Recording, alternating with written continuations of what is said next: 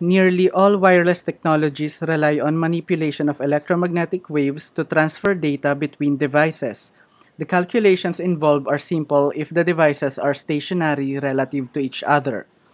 But when the devices and systems are moving at enormous speeds relative to each other, some correction factor must be taken into account, especially when the data relies on global positioning system, LiDAR, etc. This is one of the many applications of the special theory of relativity, a theory formulated by Albert Einstein. What's amazing about this theory is that it's based on two simple postulates or assumptions, and these postulates are consistent with experimental findings. To explore these postulates and see their profound consequences, let's begin by defining the concept of inertial reference frames.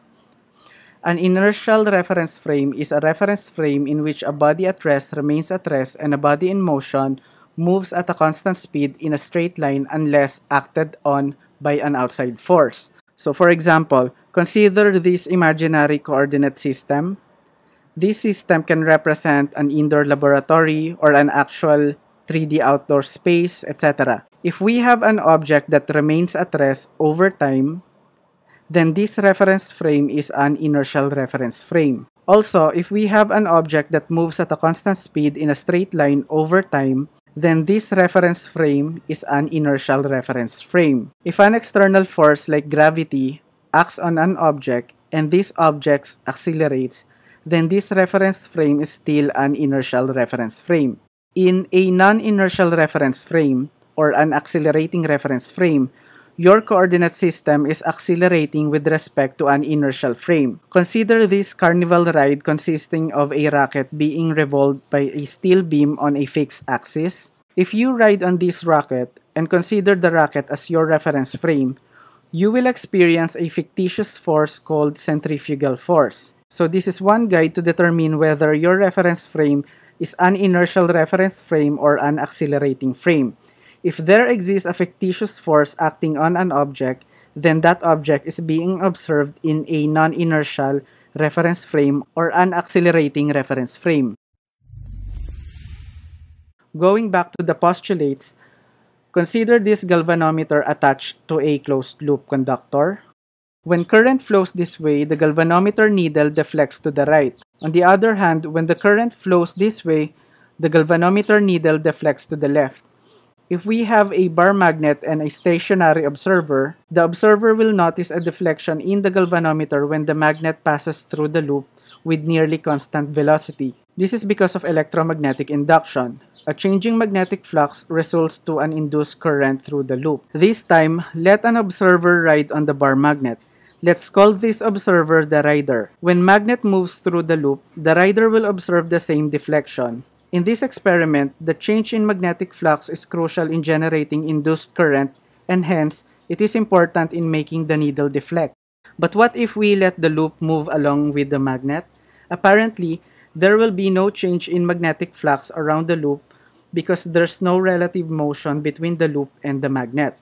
The galvanometer will have a zero current reading. And based on experiments, both the rider and the stationary person will consistently observe no deflection from the galvanometer. If we consider the bar magnet as the reference frame, then the rider is on a stationary reference frame because the rider is moving along the magnet. Because of this, we can deduce that the rider is on an inertial reference frame. However, from the point of view of the stationary person, the bar magnet is a reference frame that is moving at a constant velocity. Hence, we can still consider this as an inertial reference frame. Either way, the physical laws remain the same as long as observers are in inertial reference frame. Einstein noticed this consistency, and based on this, he formulated the first postulate of special relativity. The laws of physics are the same in every inertial reference frame. For the second postulate, Einstein examined the experimental results made by James Clerk Maxwell. Consider this stationary car. It projects a light wave with a speed c forward from its headlights. With respect to the ground, the speed of light is c. But what if the car moves with an enormous speed of v in the direction of the light wave? Using simple vector addition, the speed of light with respect to the ground must be v plus c. But this isn't the case. Light is an electromagnetic wave, and based on Maxwell's experiments, even if the source is moving, the speed of an electromagnetic wave in vacuum is still c. This may seem a blunder to some scientists because it violates the simple vector addition of some vectors like the velocity of light and the velocity of light source. But Einstein is such an open-minded person. If the mathematics of Maxwell's equations are consistent with the experiments and the experiments are accurate, then the results must be correct and we don't have a choice. We have to be objective. We should adjust our beliefs based on facts. Since Einstein has a solid basis, he assumed that the speed of light is the same for all observers regardless of their relative motion, and this gave birth to the second postulate of special relativity. So the speed of light in vacuum measured in any inertial reference frame always has the same value of c, independent of the relative motion of the source and the observer. Equipped with this knowledge, Einstein tried to explore the consequences of his postulates and made some adjustments to classical physics. The results were astonishing. Our understanding of time interval, length, momentum, kinetic energy, and vector addition is not absolute. But before we dive into those consequences, let me briefly discuss the reality that simultaneity doesn't exist in the universe if we were to embrace special relativity. In other words, we have to discard the concept of simultaneity to reconcile special relativity with nature and accept that light is constant for all observers. To illustrate this point, imagine this railroad and a train moves along this rail. Along this railroad are two trees being struck by a lightning. A stationary girl on the ground observes these events as simultaneous events because light waves reach her eyes at the same time. However, an observer on the train, let's call this as the rider, observes the lightning nearer to him as the first event to take place because light waves from the closer lightning reach his eyes first, before the second lightning. Hence, the events are not simultaneous when observed by the rider. As a matter of fact, if we look at the point of view of the rider, the lightning events are not simultaneous even if a stationary observer on the ground views the lightning events as simultaneous. In other words, the relativity of simultaneity tells us that two spatially separated events may or may not occur at the same time depending on the observer's reference frame. Since the speed of light is constant for all observers in different inertial reference frames, if an object moves near the speed of light, for example, if an object has a speed v and this speed is near the speed of light, the object is able to cover great distances over a specific period of time. But since c is constant, then the time interval must adjust as well. So in other words, when we consider objects moving near the speed of light, we will be able to measure a different time interval. In classical physics, when we write time interval, we simply write it as delta t. Now notice that I put a subscript of 0 near t because I want to separate the notation for proper time interval and the relativistic time interval. So when we say proper time interval, for example, we have an observer. This is his clock. Normally, when we measure time based on events that occur in the same location. For example, event 1 occurs in this location and it happens at time equals t sub 1.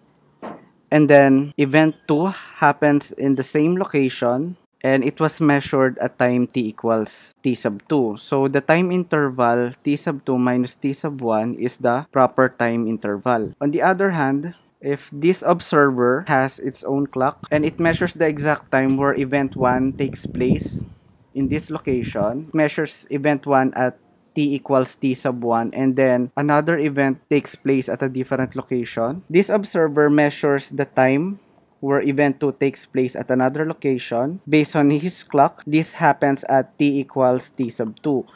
So this time, he's able to measure this what we call relativistic time. Proper time is measured by an observer where the events happen at the same location. If such events happen near the speed of light, we have to introduce this factor 1 over square root of 1 minus b squared over c squared to consider the consistency of the speed of light. We will derive this expression on the next slide. If this observer measures the time between events e sub 2 and e sub 1 as, for example, as 1.0 second, when it is measured by another observer wherein from his or her point of view, the events took place at different location. This observer is able to measure a greater time interval, for example, 2.6 seconds. So apparently there is this what we call time dilation, where one observer measures a shorter time relative to the other observer, or the other observer measures a longer time relative to the other observer. So our goal is to derive this expression, a connection between the proper time and the relativistic time. So to do this, consider this figure. We have a spacecraft moving at a constant speed relative to the Earth, and this astronaut inside the spacecraft has its own clock. In figure B,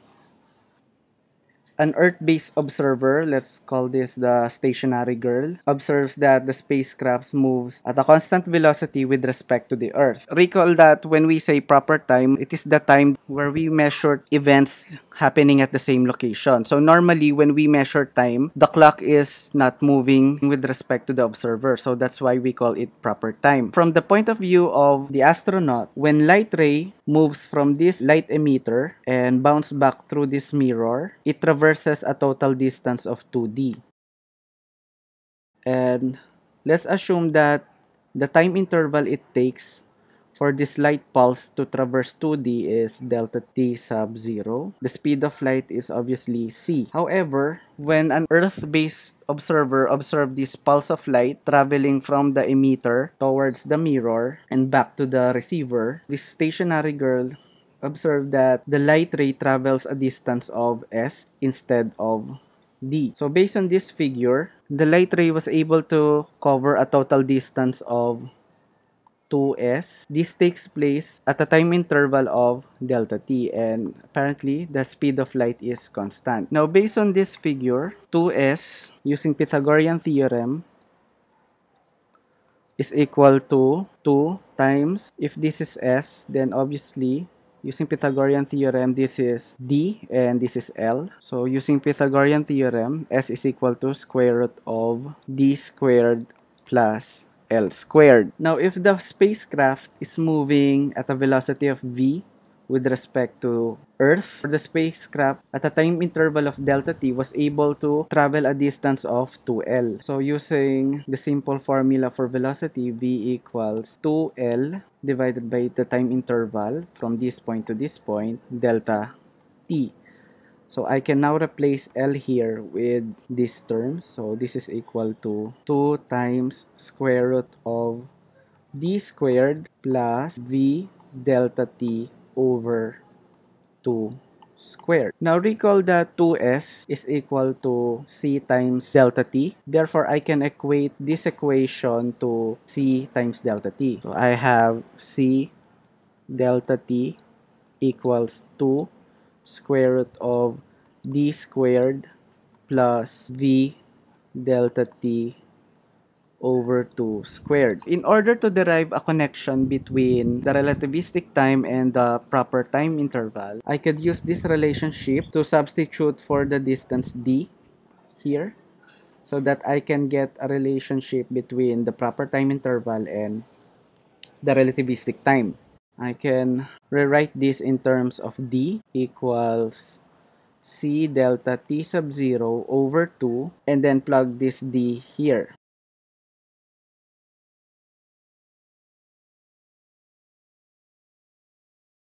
C squared delta t squared over 4 equals c squared delta t sub 0 squared over 4 plus v squared delta t squared over 4. So I can cancel all 4's here and then transfer this here.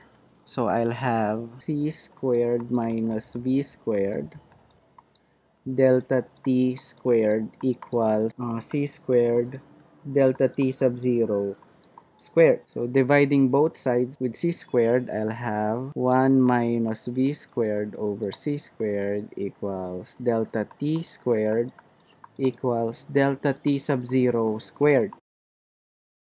And then we have delta t squared equals delta t sub 0 squared over 1 minus v squared over c squared. Then getting the square root on both sides. The relativistic time interval is equal to the proper time interval divided by square root of 1 minus v squared over c squared.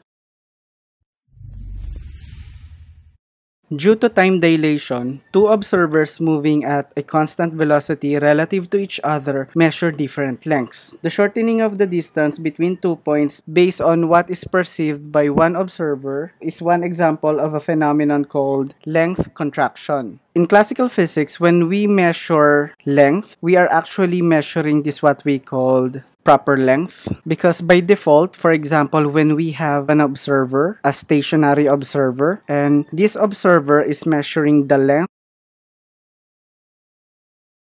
of a stationary rod. So by default, when we measure length of a rod, we're actually measuring it in such a way the observer is not moving relative to the target object in which we are measuring the length. So again, when we say proper length, it is the length measured when the observer who's measuring the length is not moving relative with respect to the distance between 2 points. Otherwise, if you have an observer, this observer tries to measure the length of a moving rod. So for example, this object is moving with the velocity v with respect to the observer. Then what this observer is actually measuring is what we call relativistic length. So apparently, if we apply special relativity, the relativistic version of length is equal to the proper length multiplied by this factor. And to derive the relationship between the proper length and the relativistic version of length, let's examine this figure. So in figure A, we have an aircraft moving with the velocity v with respect to planet Earth. And we have this stationary girl.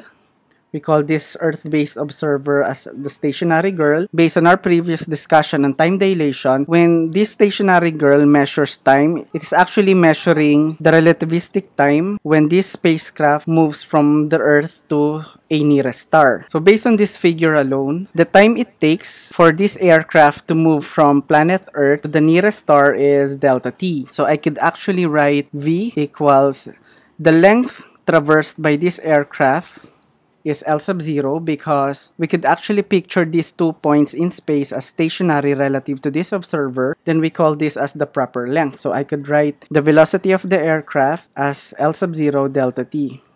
And this equation is based on what is perceived by this stationary girl. Now, on the other hand, if the observer is inside the aircraft, let's call this as the astronaut, and apparently the aircraft is moving with the velocity v with respect to planet Earth. However, from the point of view of the astronaut, the aircraft is stationary, and we can consider this as if the Earth and the nearest star are the ones moving with a velocity that is opposite with respect to this velocity. So from its point of view, the time of travel for the aircraft from this point to this point is the proper time delta t sub 0, as what we have discussed from the concept of time dilation. If I try to write the velocity in terms of the length traversed by the aircraft and the time it takes for the aircraft to move from this point to this point, then this is equal to delta t sub 0, because this time interval is the time interval observed by the astronaut. Since the calculated speed calculated by the stationary girl and the calculated speed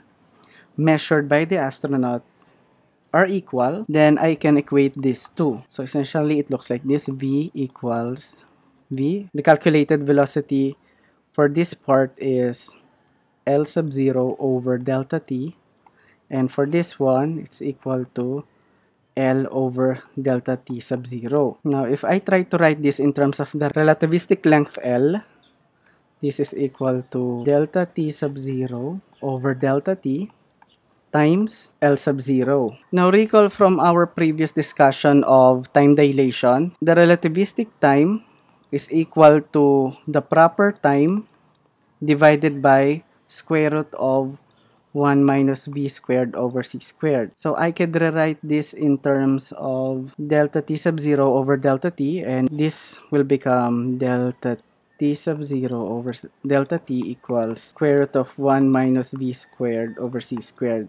Therefore, I can directly plug this here, and I'll end up with the expression for the relativistic length. L equals L sub 0 times square root of 1 minus v squared over c squared. Based on these figures alone, we can deduce that the length measured by the astronaut is somewhat contracted or has a smaller magnitude than a stationary observer, and this phenomenon is what we call length contraction. So for example, L sub 0 here is equal to 80 meters, then an astronaut can actually measure the same length as lower than this value, for example 50 meters and so on. When two observers are measuring the same length, however, one observer is moving relative to that length, then the moving observer measures a lower value of that length.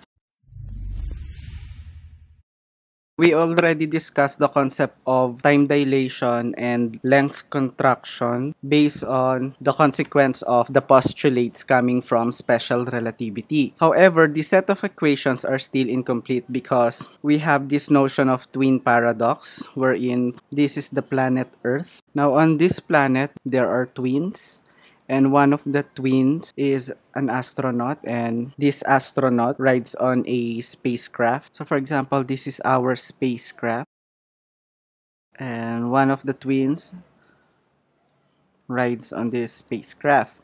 Now this spacecraft moves with a velocity v with respect to planet Earth. It travels away from the planet Earth for a couple of years, and then it returns back to the planet Earth. Now, if we use the concept of time dilation, since this spacecraft is traveling with a velocity v, it actually measures a different time. The astronaut measures a specific time interval called proper time. However, the other person that is stationary on planet Earth measures this relativistic time. From the point of view of the astronaut, it seems that it is the spacecraft that is stationary, and he can actually consider that the planet Earth is the one moving away with the speed v but in an opposite direction. So the Earth is actually moving with the velocity of negative v away from the spacecraft. The astronaut can actually apply the same set of equation in such a way he could view the planet Earth as the object moving away from him, and therefore the astronaut can actually calculate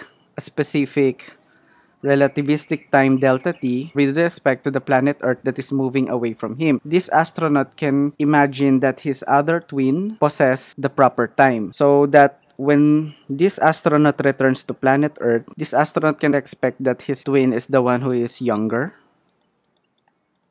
and this twin is the one who is older. Another way of explaining this is that when the twins are together on planet Earth, they have the same age, but when one of the twins become an astronaut and it travels with a velocity v with respect to planet Earth, it travels for a couple of years and then returns to planet Earth, then this guy here on Earth can actually predict that, dude, you're supposed to be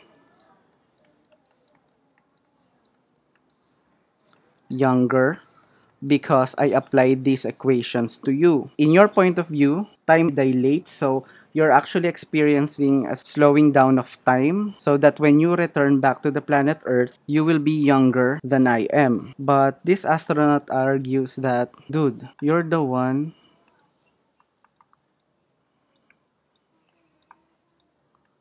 who's supposed to be younger, because I can actually picture this spacecraft as stationary because that's where I am sitting on or riding on, and that planet Earth is the one moving with the velocity of negative v with respect to my spacecraft. When I apply this equation, you're the one who's supposed to be younger. So this is basically what they call the twin paradox. Who's supposed to be younger and who's supposed to be older. It's hard to apply this equation, this time dilation equation and length contraction because of relativity. Now, to solve this paradox, let's return to the Galilean transformation of velocity. To understand the concept of Lorentz transformation, let's derive first the equation for the Galilean transformation of coordinate system. So for example, I have this stationary coordinate system. This is the y-axis. This is the z-axis. And this is the x-axis. We call this coordinate system as S coordinate system. This is a stationary coordinate system. Now, relative to this coordinate system is another coordinate system that is moving with a velocity v with respect to the stationary coordinate system, and we call this moving coordinate system as S prime. And this moving coordinate system relative to the stationary coordinate system is moving along the positive x-axis. This is its y-axis, and we denote its y-axis as y prime, and its z-axis as z prime, and x-axis as x prime. We actually describe an event with respect to a specific point in space and time. For example, we have an observer that is in the stationary coordinate system, and we have another observer that is in the moving coordinate system. Let's call this as the guy prime.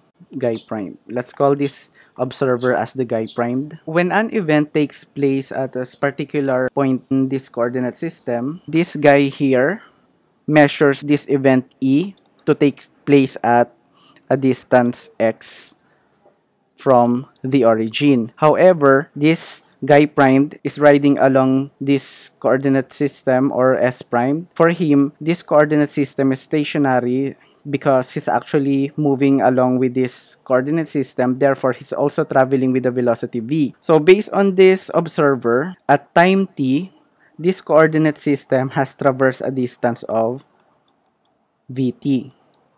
So remember that this coordinate system is traveling with the velocity v with respect to the stationary coordinate system. Returning to the observation of Guy primed, he actually measures the location of event 1, or this event, to take place at x prime, because he's actually measuring this event in his coordinate system. But if this stationary observer measures this event, if he will consider this distance, then he could actually write that the event takes place at his coordinate system, which is equal to, in terms of x prime, it will be x equals x prime plus vt. But when it comes to the other coordinates, they have the same measurement. So this is y equals y prime and z equals z prime. Now, we also have the assumption that the clock of this stationary observer and the clock of this guy primed is running at the same interval. So we have this assumption that the measurements made by the stationary observer and the guy primed are the same. Therefore, we could also write t equals t prime, or the time interval measured by the stationary observer is the same as the time measured by the moving observer. And this is where the inconsistency comes in. Also, we could actually calculate for the velocity of this system. We just have to multiply it with the derivative of time. However, based on this relationship,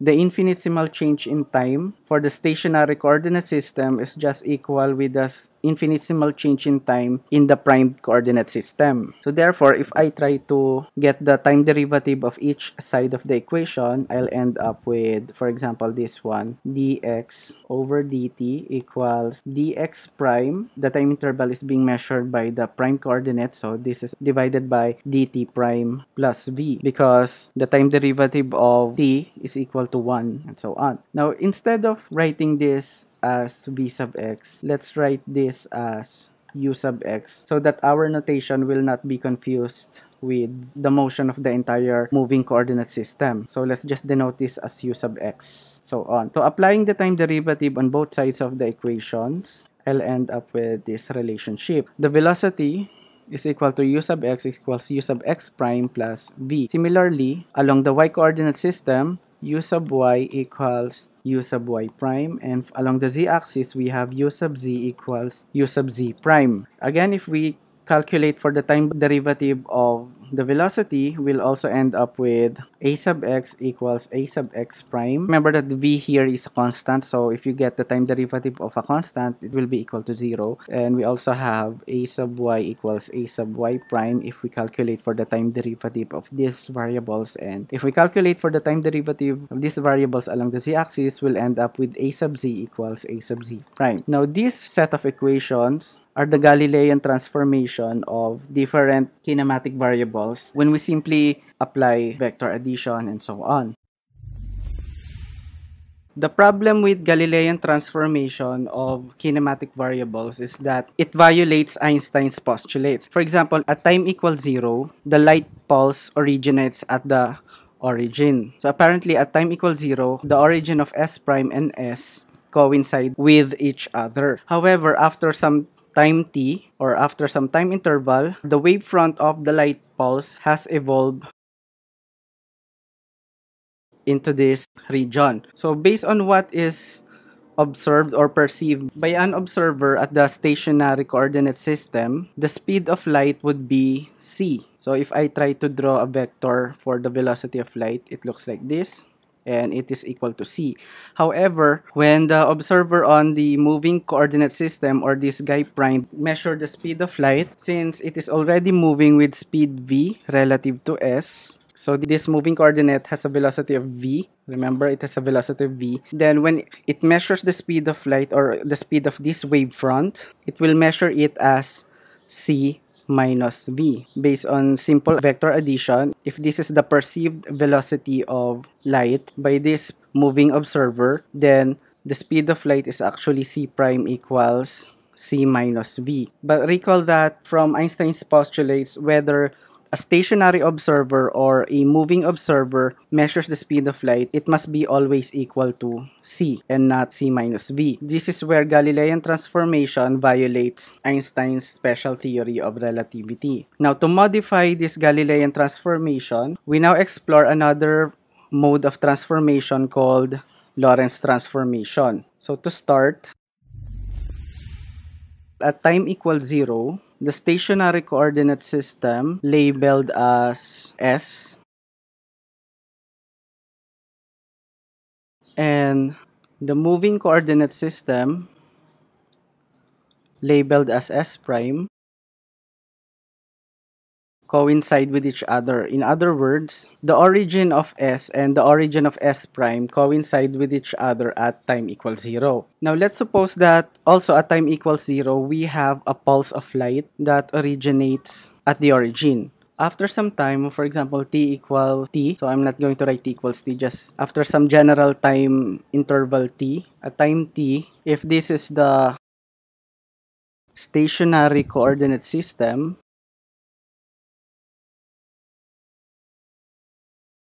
the moving coordinate system labeled with S prime has traversed a distance v times time. Also, the light pulse coming from the origin has now evolved into this form. Let's return the observers here. And the observer for the moving coordinates is represented by this guy with a prime. This is z prime, y prime, and x prime. Now, when this guy measured the wavefront, this wavefront here, with respect to his origin, then he can label this as x prime. So the distance of the wavefront of the light pulse from his origin is x prime. However, when the stationary observer measures the distance of the wavefront at time t, he's actually able to measure it as x based on his coordinate system. So it looks like this. However, this guy remembers that we have to be consistent with Einstein's special theory of relativity. Therefore, instead of writing x as directly equal to this length plus this length, like vt plus x prime, he will be applying the equations coming from the special theory of relativity, which is length contraction. And instead of writing just x prime, he will write this as x prime times 1 minus v squared over c squared. So instead of writing the position of the wavefront like this, he will now write it as x equals the velocity of this coordinate system times time plus x prime times square root of 1 minus v squared over c squared. So rewriting this in terms of x prime, I'll have x prime equals x minus vt divided by square root of 1 minus v squared over c squared. When it comes to other axes, like the position along the y-axis and the position along the z-axis, they are equal because this coordinate system only moves along the positive x-axis. So I can equate the coordinates of the stationary observer with the coordinates of the moving observer. So I can just write this as y prime equals y and z prime equals z. Now let me draw the spherical wavefront coming from the light pulse starting from the origin separately for both the stationary observer and the moving observer. So for the stationary observer, we have these s coordinates and the wavefront looks like this. And for the moving observer, let's just write it as this.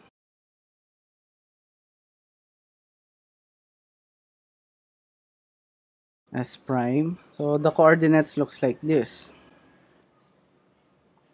So if I try to draw the equation for this wavefront that is spherically symmetric with respect to the origin, recall that if this has a radius of r,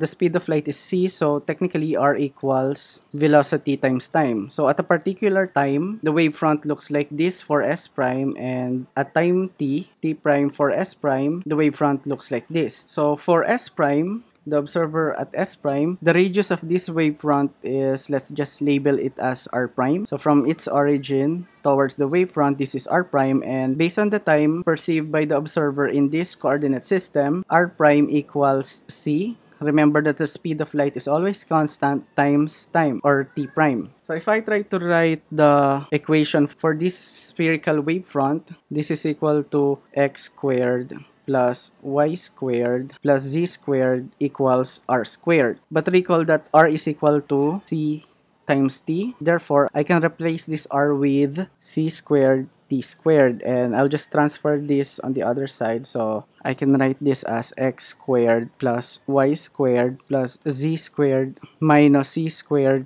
t squared equals 0. Similarly, for the equation of this wavefront, the spherical wavefront, I can write it as x prime squared plus y prime squared plus z prime squared minus c squared t prime squared equals 0. Now, based on this equation, these variables are equal. So I can equate this to this. So to give you a clearer picture, let me rewrite this equation in terms of y squared plus z squared. Y squared plus z squared equals c squared t squared minus x squared. Similarly, I could write this in terms of y prime squared and z prime squared. Y prime squared plus z prime squared equals c squared t prime squared minus x prime squared. I can equate this term with this term, therefore I'll have this c squared t squared minus x squared equals c squared t prime squared minus x prime squared. Now I can multiply both sides of the equation with -1, so I'll end up with x squared minus c squared t squared equals x prime squared minus c squared t prime squared. Now using this equation plus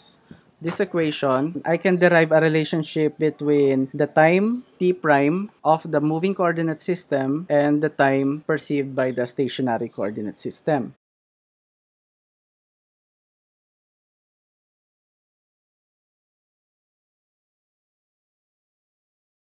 Let me copy this equation.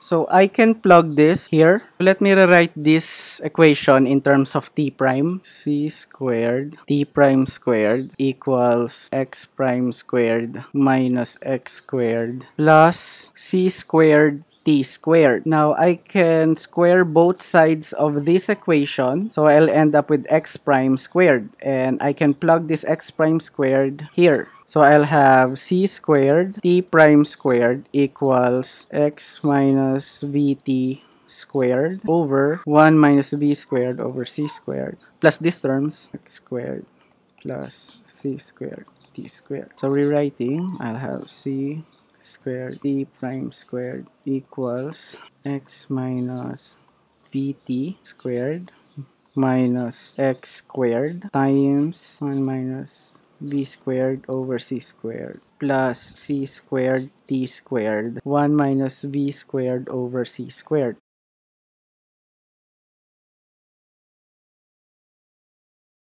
over 1 minus b squared over c squared. So let me copy this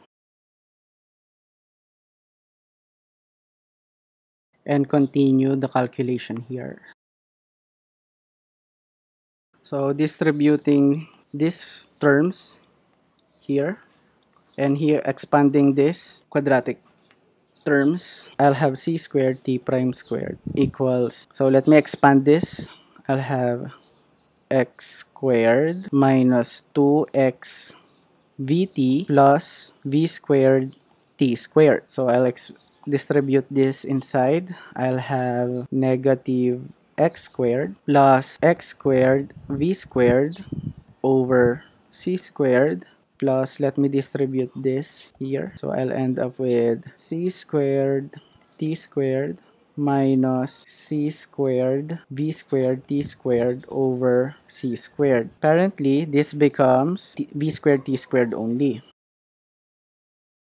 over 1 minus v squared over c squared. X squared minus x squared is obviously 0, so this cancels out. Positive v squared t squared minus v squared t squared, so obviously this cancels out. So I'll end up with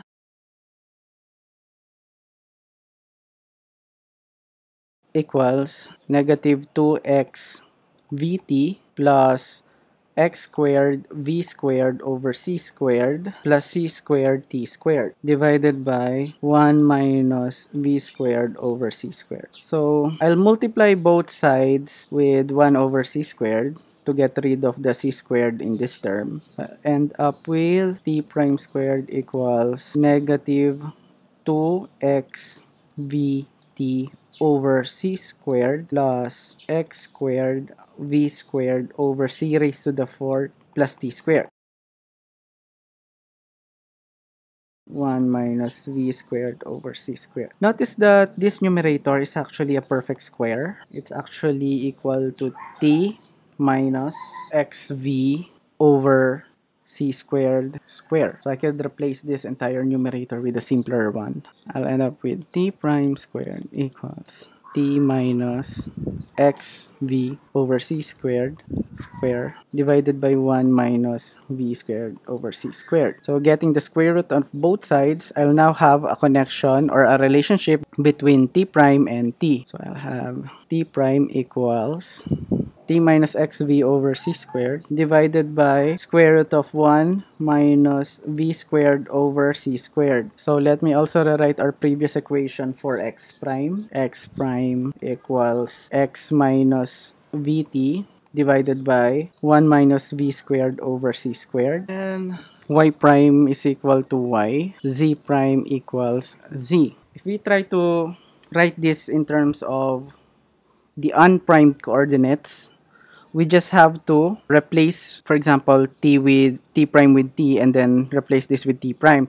Then reverse the sign of the velocity. So I'll have t equals t prime. So the velocity will be negative. So this becomes plus x v over c squared divided by 1 minus, even if this becomes negative v but it's squared, so the sign will be retained, v squared over c squared. And for x, I'll reverse this sign, so this becomes x prime plus vt prime divided by square root of 1 minus v squared over c squared, and y equals y prime, and then z equals z prime. These equations are what we call Lorentz transformation equations.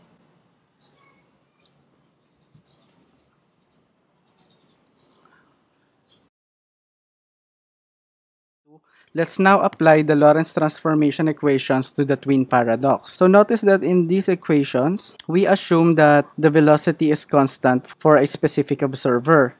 Now, in the twin paradox, one observer is in stationary coordinate system, like the one that is left on the planet Earth, and the other one is moving with the velocity v with respect to planet Earth. So basically, from the point of view of the stationary observer or the Earth-based observer, the astronaut is the one moving with the velocity v. Therefore, this guy can calculate the relativistic time, while this astronaut can calculate the proper time. Now, the twin paradox asks if this astronaut moves with the velocity v with respect to an Earth-based observer, and it moves away along this path, then after some time, it returns to planet Earth. Along this path, it has a constant velocity of v. Now, this Lorentz transformation can be applied with the assumption that the velocity of one observer is constant. So essentially, we can apply Lorentz transformation in this path and this path. Now, the problem arises when we have to calculate for the time along this journey, because apparently, remember that acceleration means there's a change in speed or change in direction. So at this region, even if this is instantaneous, there's still a change in direction of the path of the spacecraft or the astronaut. So along this region, we cannot use Lorentz transformation. This astronaut has undergone acceleration. Now, if we try to add an independent observer, an observer that is stationary with respect to the astronaut, then both of these person will agree that this astronaut is the one moving, and at this region, this astronaut has undergone acceleration before it returns to planet Earth. Now, if we add another independent observer that is moving with the velocity v, the same as this astronaut, then from the point of view of these observers, they could actually consider that the aircraft is stationary and the Earth is the one moving at a velocity of negative v. However, in order to use special relativity, this observer must maintain its constant velocity. So when this aircraft reaches this point, this observer must continue moving forward to maintain its constant velocity. Now, this astronaut here will lose support of an independent observer if he wants to prove that he has the right to calculate the value of the relativistic time. Since this maintains his speed, then after acceleration, he can argue that the Earth-based observer did not accelerate while this astronaut continues to accelerate. Now, let's assume that the Earth-based observer calculates the relativistic time for the entire journey of this astronaut, and he was able to calculate it as t equals 10 years. However, when he tried to calculate the entire time that this astronaut spent in his journey, this observer was able to calculate it as t sub 0 equals 8 years. Therefore, this Earth-based observer can conclude that the astronaut will be younger than him. Also, he can actually argue that the missing 2 years is a time spent during the acceleration of this astronaut.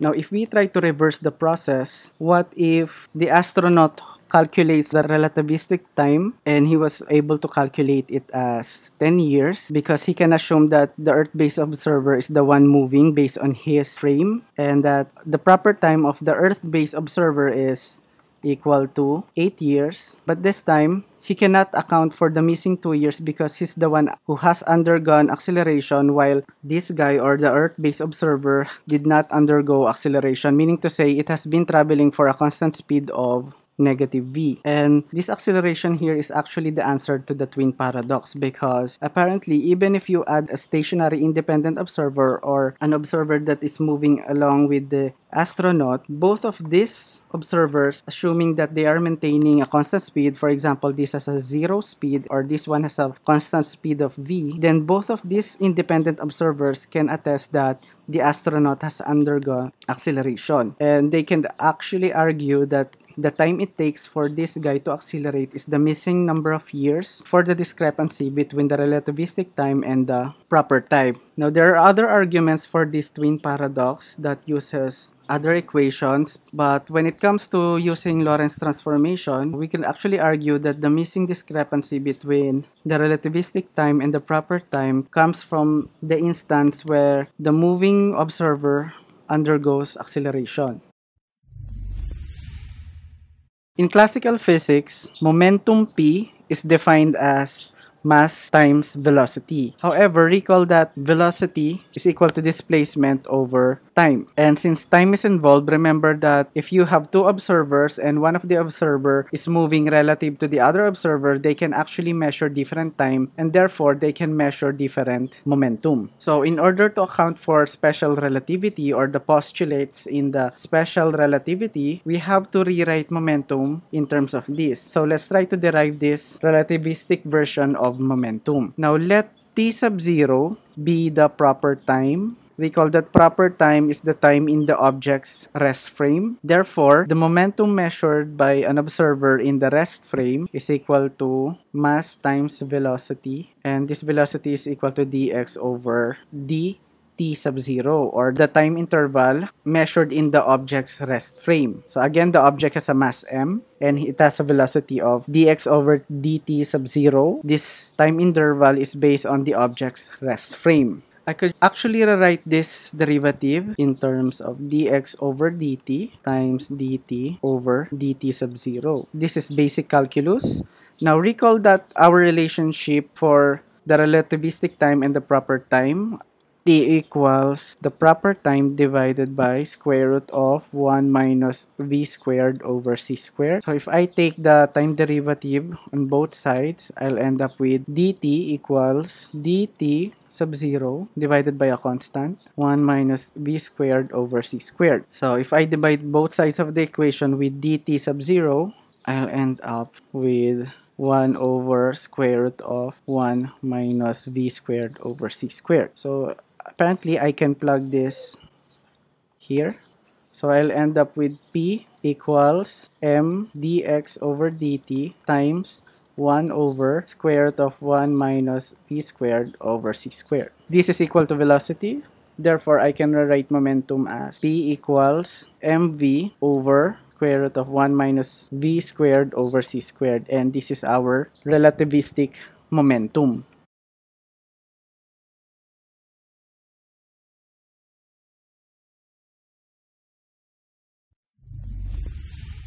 Let's now derive the most famous equation in the universe. I'm talking about E equals mc squared. We derive this by deriving the relativistic version of kinetic energy. So in classical physics, we define kinetic energy as 1/2 mv squared, mass times velocity squared of the object. But if we account for special relativity, then we have to write kinetic energy as mc squared multiplied to quantity 1 over square root of 1 minus v squared over c squared minus 1. Let's begin by writing Newton's second law using relativistic momentum. The net force is equal to the time derivative of momentum.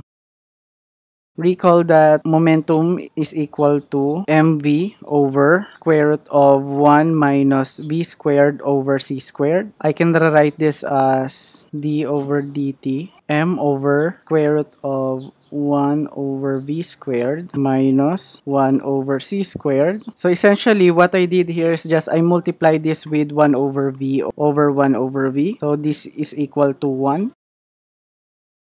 And then try to put this term here on the numerator. So I'll have f equals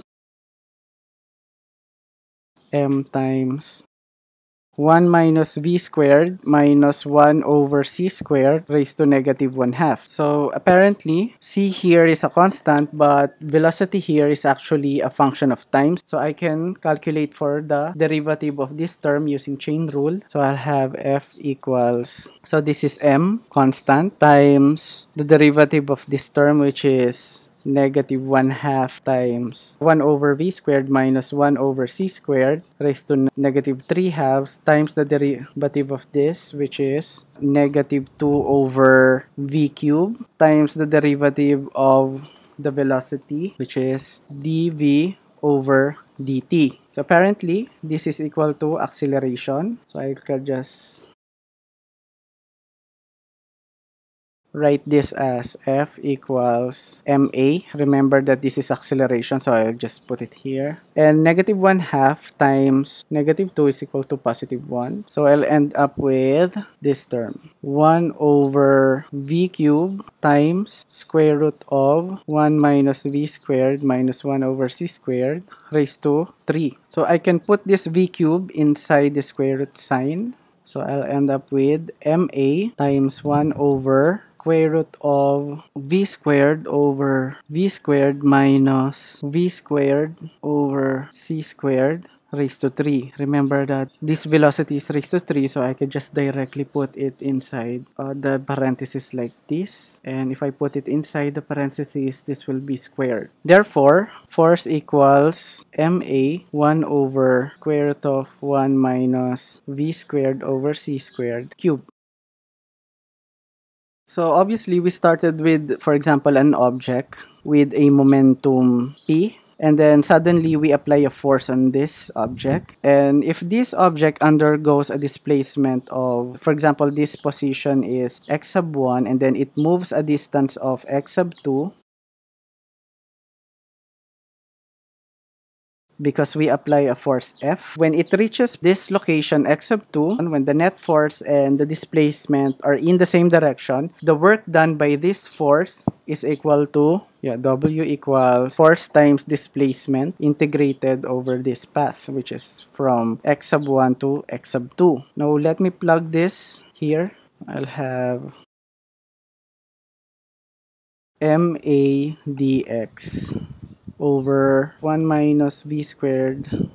This velocity is along the x component over c squared raised to 3/2. Now let me multiply this entire term with 1, like c cubed over c cubed. So I'll have m c cubed a dx divided by square root of c squared minus v squared, and this velocity is along the x-axis. The only relevant component of this velocity is along the x-axis when it comes to the calculation of the work done by this force. Look at this a times dx. A times dx. I can rewrite this as acceleration is dv over dt times dx. And I can transfer this dt over this term. So this is also equal to dv times dx over dt, which is equal to v dv. So I can replace a dx with v dv. I can replace this with this. Work is equal to the integral of mv. The only relevant component here is the component along the x-axis based on this diagram.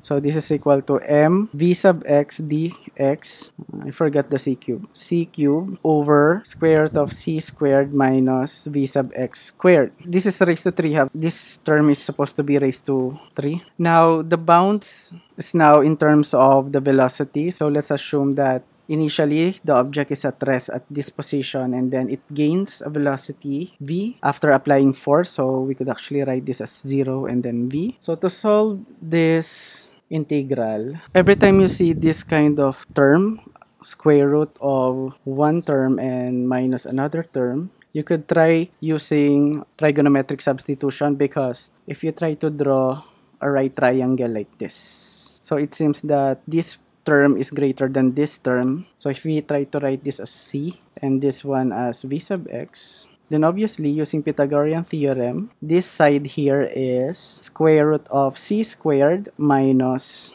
v sub x squared. Now, notice that there's a v sub x here and there's a v sub x here. Using this triangle, vx equals c sine theta. If I try to get the derivative of this, dv sub x equals c, derivative of this is cosine theta times the derivative of theta, which is d theta. So we can now replace vx in terms of trigonometric identities, and this is supposed to be dv sub x.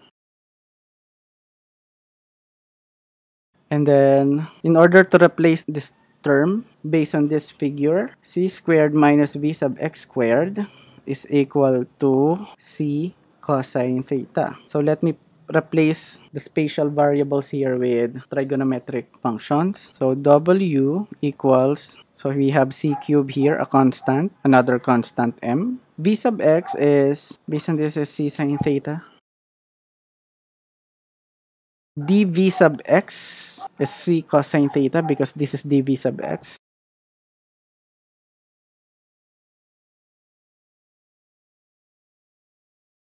Divided by, this term can be replaced with c cosine theta.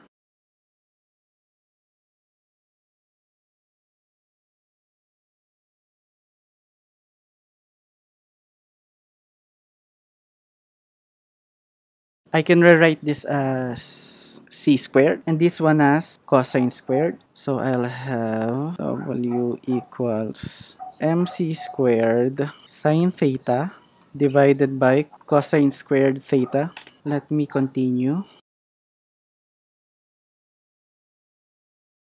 This is actually equal to, I'll put this outside the integral sign because these terms are constant.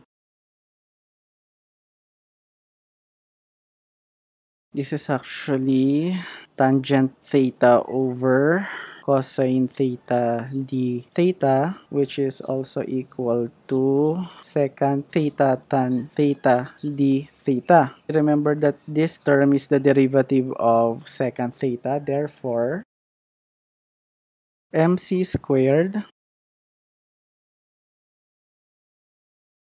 secant theta evaluated from v to 0, but our variable here is theta, so we have to return to its spatial coordinates. So secant theta, if we return to our figure here, secant theta is equal to 1 over cosine theta, and based on this figure, cosine theta adjacent, this is adjacent over hypotenuse, c squared minus vx squared over hypotenuse, which is c, but this is equated to 1 over square root of 1. So I can rewrite this as secant theta equals c over c squared minus v sub x squared. So I can plug this back here before evaluating from z to v. So mc squared is equal to c over square root of c squared minus v sub x squared evaluated from 0 to v. So let's try to evaluate. The work done is equal to mc squared times c over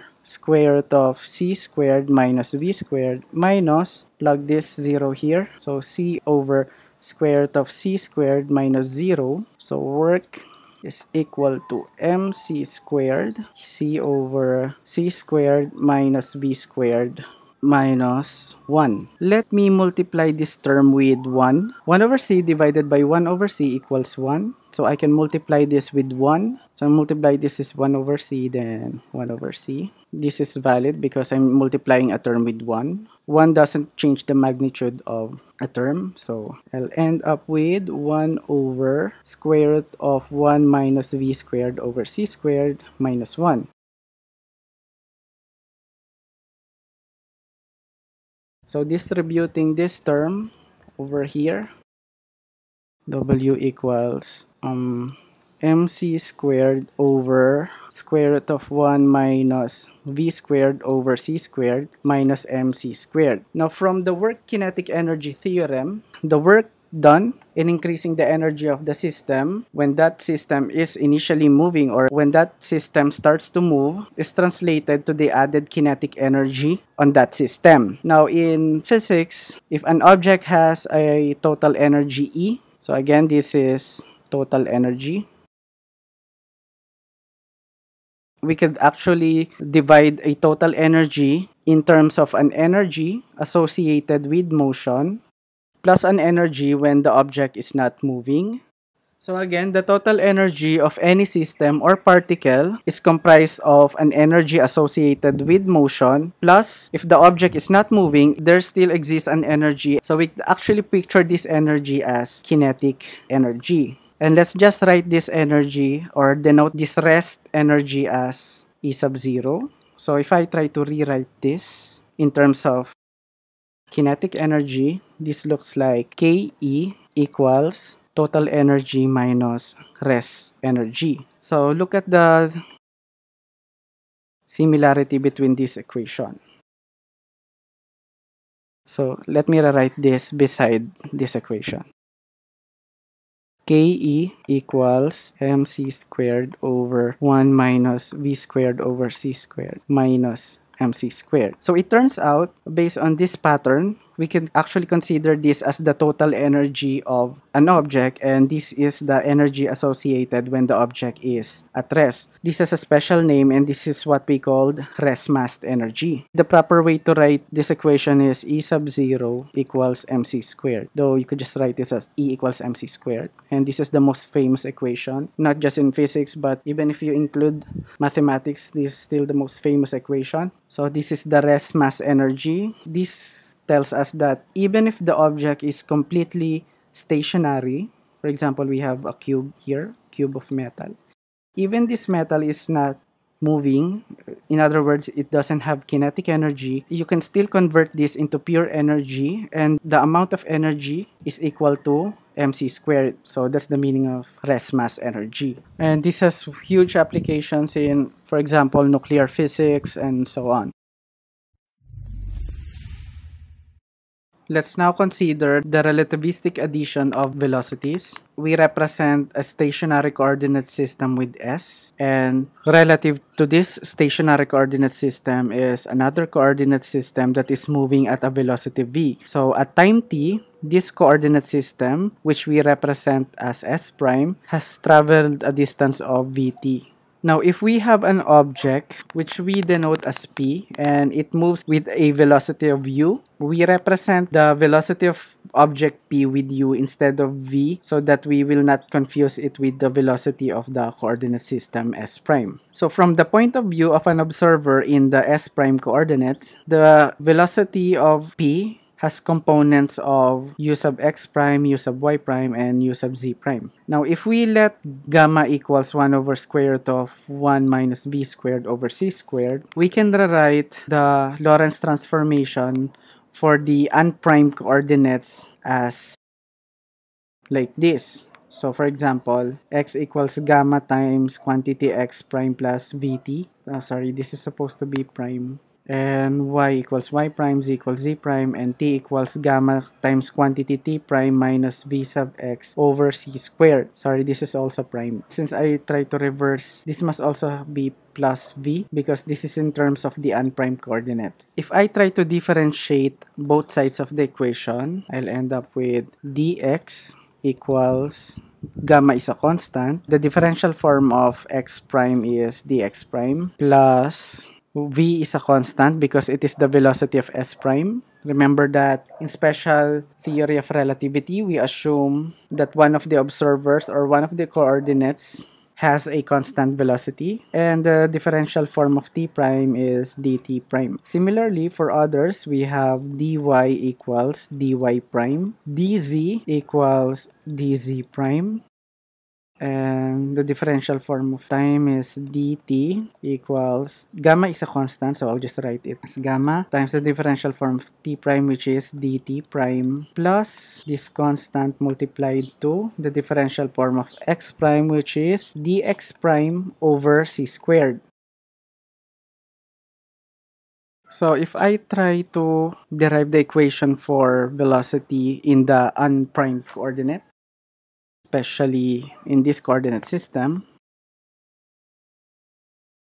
u sub x is equal to dx over dt. In other words, dx is equal to this term, so this is equal to gamma dx prime plus v dt prime divided by dt, which is this one. I have gamma dt prime plus v dx prime over c squared. Apparently, gamma cancels out here. So this is equal to... So let me multiply this term with 1. For example, 1 equals 1 over dt prime dt prime. This numerator becomes dx prime over dt prime plus v divided by 1 plus v over c squared dx prime dt prime. So what I did here is valid because when you multiply any term with 1, you're not actually changing its magnitude.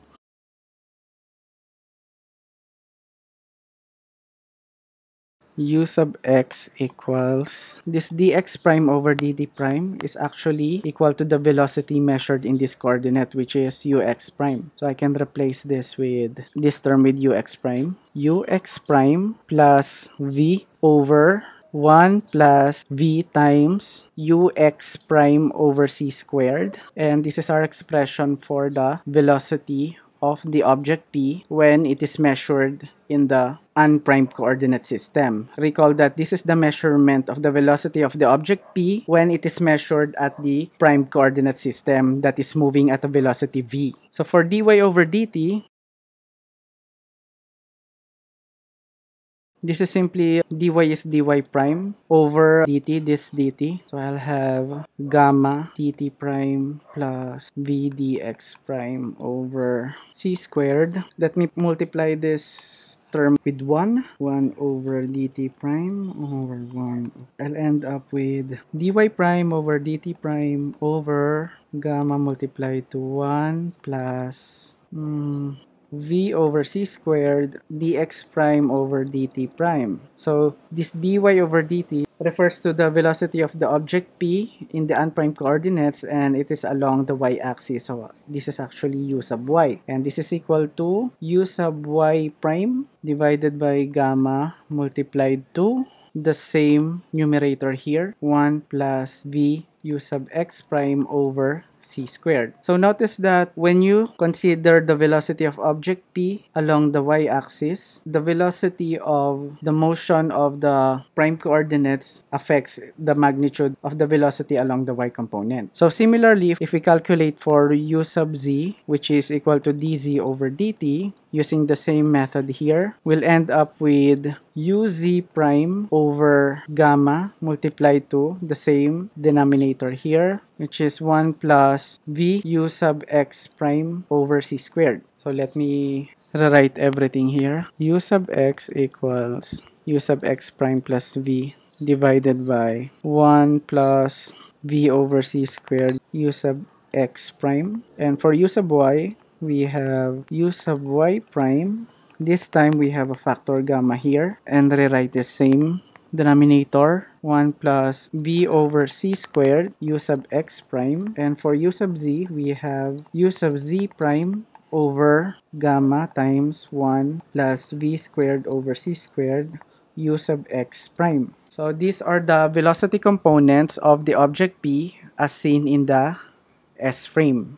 Among all these examples, notice that if the velocity of the S-frame, which is v, is less than the speed of light, then the special relativity velocity addition equations reduce to the Galilean velocity law. For example, in this equation, this becomes u sub x equals u sub x prime plus v. In other words, when the motion of s prime or the moving coordinate system is very small or not near the speed of light, it's very small compared to the speed of light, this reduces to the Galilean velocity addition law, wherein you simply need to add the velocity of the object P plus the velocity of the moving coordinate system. When v is comparatively small with respect to the speed of light, this vanishes, or this is almost equal to 0, and this entire denominator becomes 1. And the same for gamma. This gamma becomes almost equal to 1 at this limit. So essentially, when your coordinate system is moving at a very low speed, meaning to say it's very small compared to the speed of light, you simply add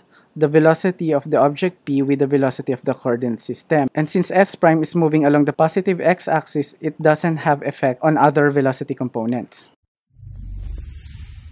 This problem is from OpenStack's University Physics Volume 3, Chapter 5 Relativity, Problem 25. Particles called pi mesons are produced by accelerator beams. If these particles travel at 2.7 times 10 raised to 8 meters per second and live 2.6 times 10 raised to negative 8 seconds, when at rest relative to an observer, how long do they live as viewed in the laboratory? So usually these kinds of particles are being accelerated in a huge tunnel, like for example, Large Hadron Collider or the LHC. The radius of LHC is almost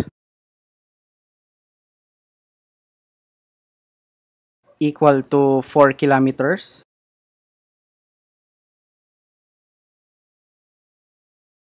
So if we just consider one portion or region of this collider for visual purposes, we can separate a portion of its tunnel. Inside this tunnel is the particle pi meson.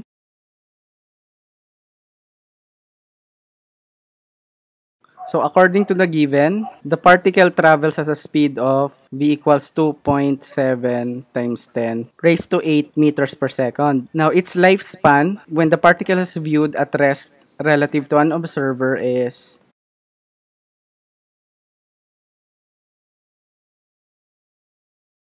2.6 times 10 to the negative 8 second. To determine whether this t sub lifespan is a proper time or relativistic time, notice that according to the given, this time interval is calculated when the observer is at rest with the particle. But since the particle keeps on moving with the velocity v inside the particle accelerator, we could actually picture the observer that measured this time as an observer that is moving along with the particle with the same velocity v. From the point of view of this observer, this pi meson is at rest, while an observer that is stationary with respect to the collider sees the pi meson particle as a particle moving with velocity v. Therefore, this value of time here is actually a proper time. The definition of proper time is the time interval that is normally measured by an observer when it measures event as if that event do not move from one space to another. So again, this value here is the proper time. We wish to know how long do they live as viewed in the laboratory. So essentially, we would like to calculate for the relativistic time observed by a person that views the meson particle with the velocity v. So essentially, we are looking for the relativistic time. So again, in this illustration, this is the person that is stationary with respect to the laboratory. Our target variable here is the relativistic time. And from our equation of time dilation, relativistic time is equal to proper time divided by square root of 1 minus v squared over c squared. So plugging in the values, we have 2.6 times 10 raised to the negative 8 second divided by square root of 1 minus 2.7 times 10 raised to 8 meters per second squared divided by the speed of light.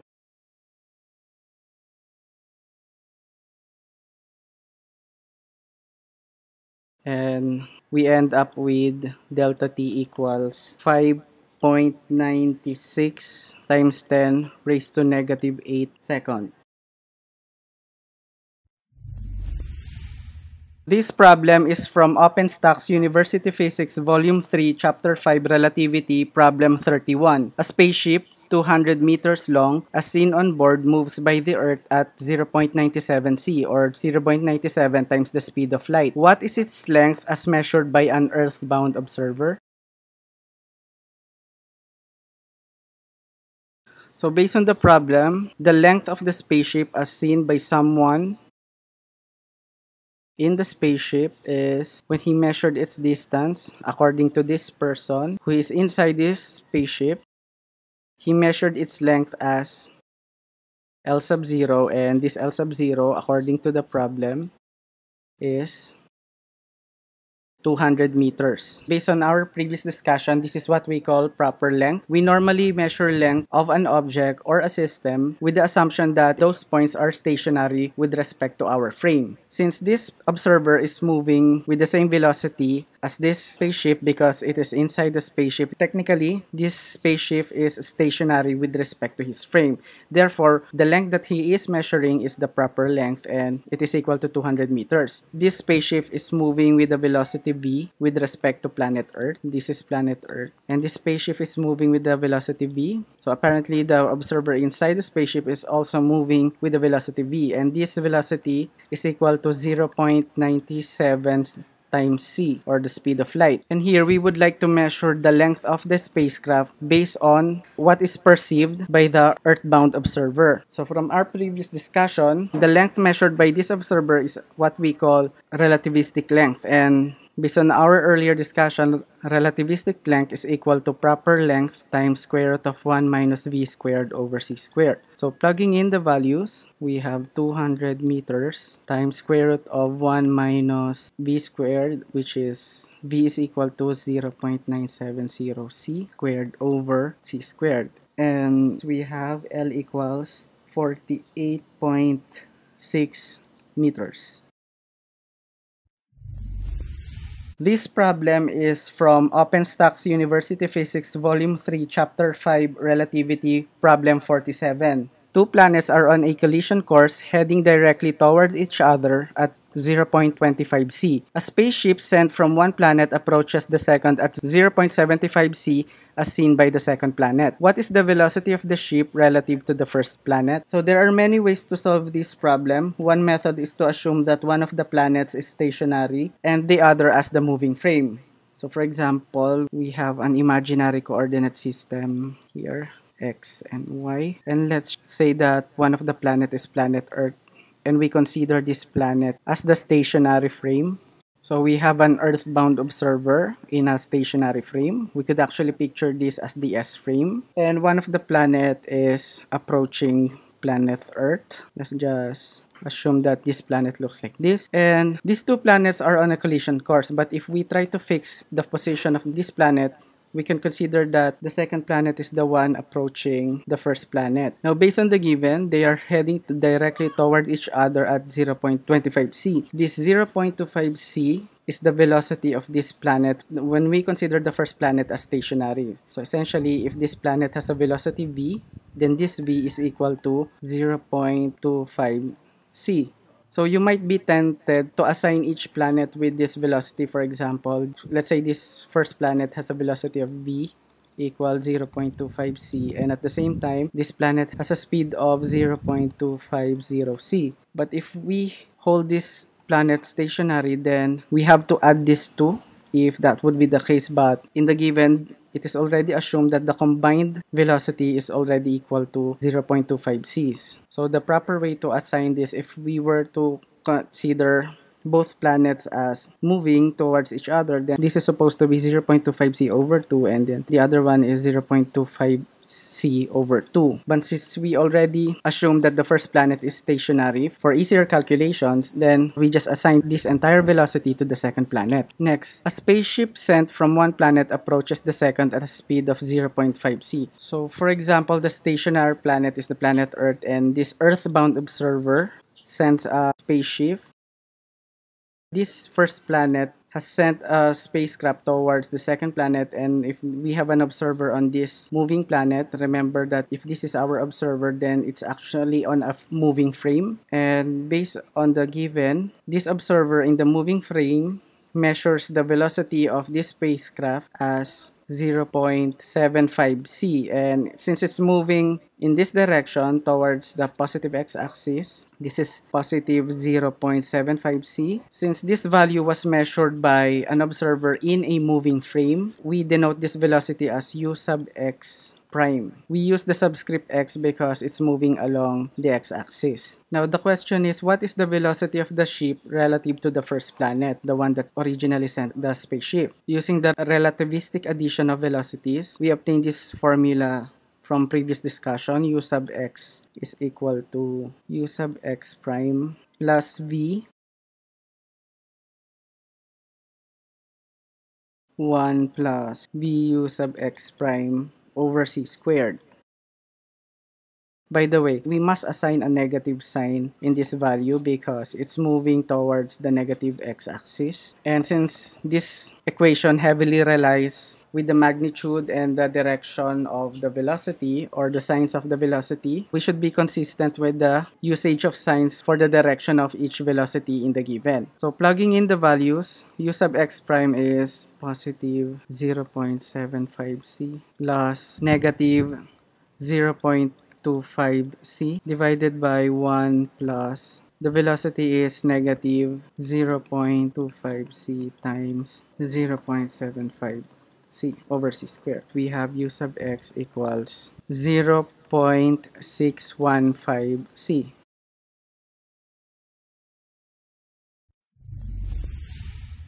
This problem is from OpenStack's University Physics Volume 3, Chapter 5, Relativity, Problem 59. So what is the rest energy of an electron given its mass is 9.11 times 10 raised to negative 31 kilograms? Give your answer in joules and mega electron volts. Given is the mass of the electron, which is equal to 9.11 times 10 raised to negative 31 kilograms. And if we want to calculate the rest energy of electron, we just use the famous formula E equals mc squared.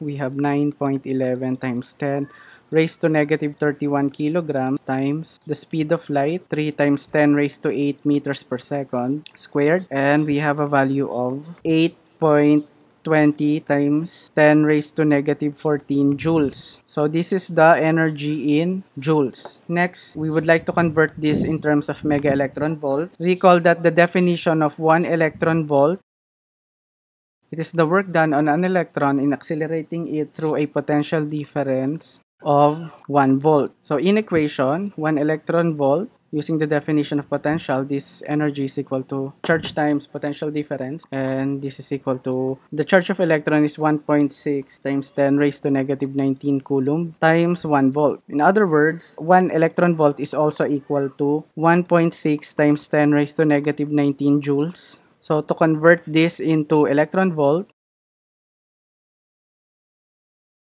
we have to multiply it with a conversion factor wherein there is an electron volt in the numerator, and to cancel out joules, the denominator must have this value.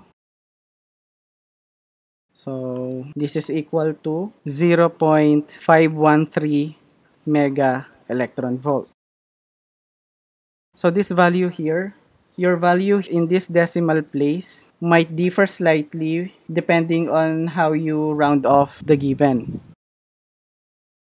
Don't forget to like this video, subscribe to my YouTube channel, and hit the notification bell button for awesome updates. Thank you for watching!